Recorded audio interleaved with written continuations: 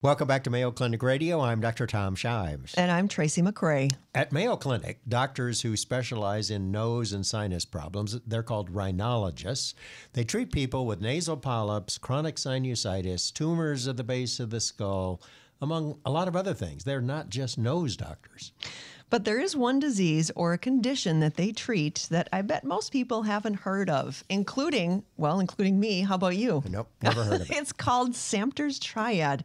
And here to tell us about it is the Division Chair of Rhinology at Mayo Clinic, Dr. Erin O'Brien. It's great to have you back to the program. Thanks for having me again.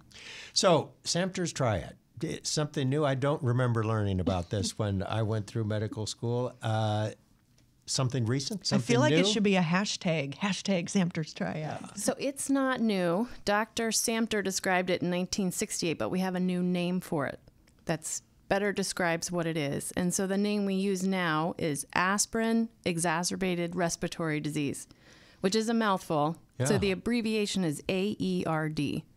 So what are the symptoms and what does all that stand for? So as described by Dr. Samter in the 60s, and we still use the same criteria, this is someone who has bad asthma, nasal polyps, and then they react to aspirin or ibuprofen.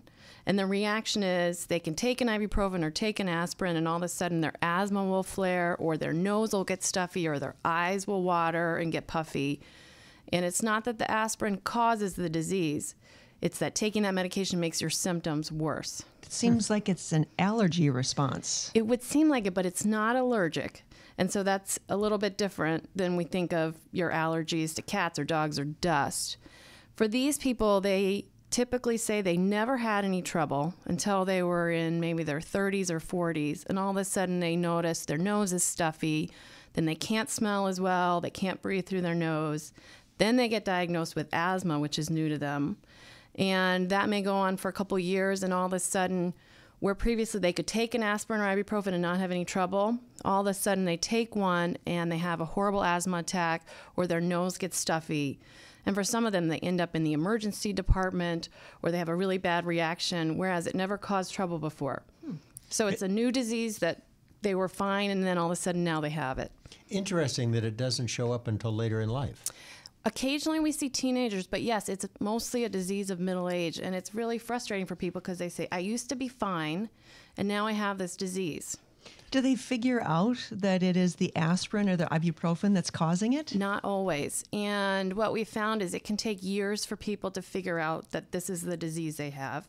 Either they don't usually take ibuprofen or aspirin, or they don't make the association.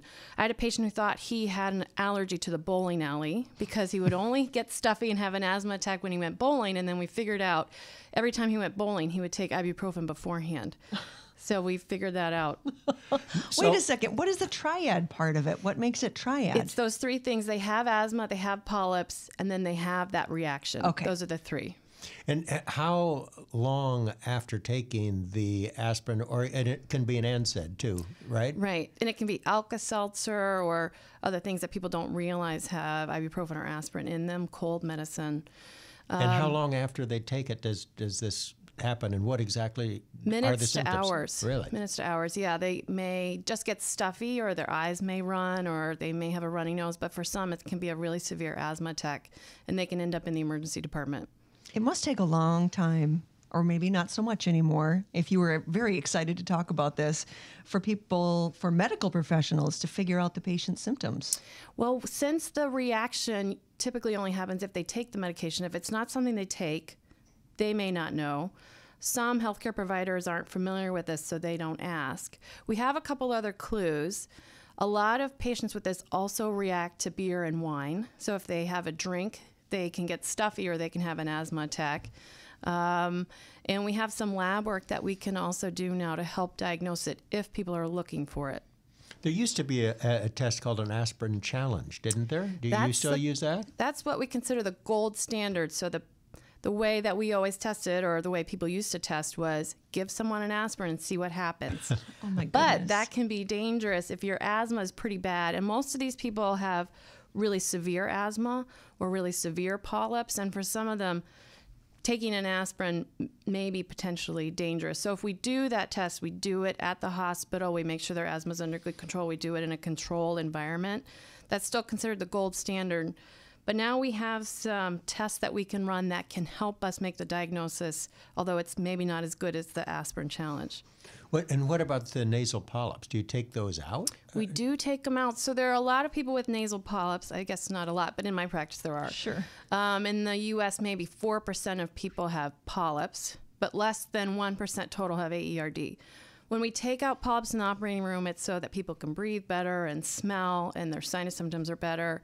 If we send them to the lab, the pathology lab, they may not be able to tell under a microscope if someone has sort of routine chronic sinusitis with polyps or this more severe aspirin-exacerbated respiratory disease.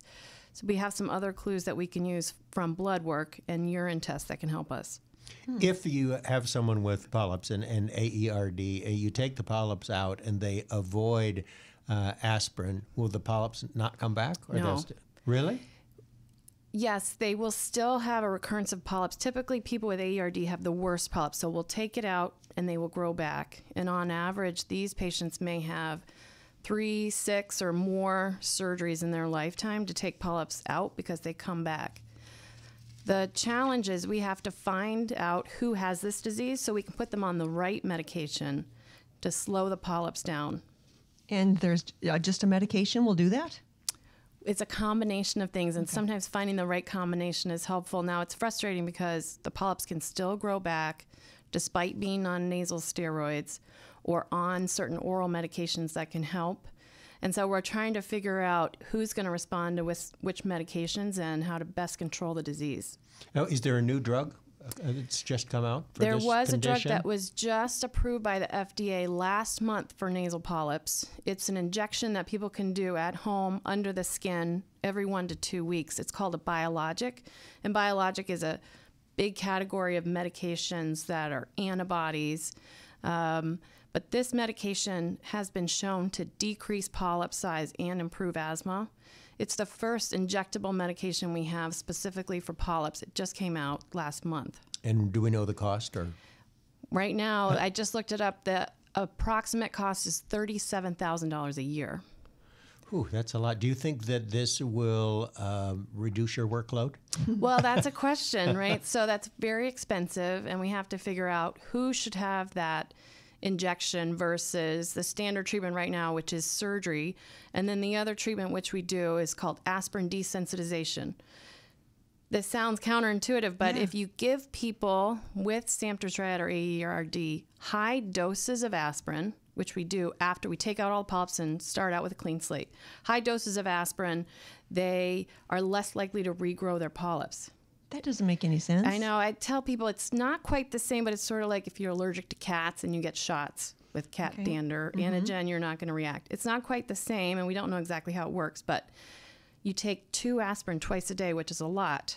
But for some people, they have a great response and they don't regrow their polyps. And that's certainly a lot cheaper than an injection you do every 1 to 2 weeks that costs $30,000 a year. Taking out nasal polyps, do you do that under general anesthesia? I do in the operating room, and we open up all the sinuses. We take the polyps out so that people can wait get... a minute. You open up all the sinuses. How do you, where'd the incision go? We go through the nostrils with a camera and a little instrument called a microdebrider, or little cutting instruments to take the polyps out, and those thin little bones in the sinuses, we make the holes bigger.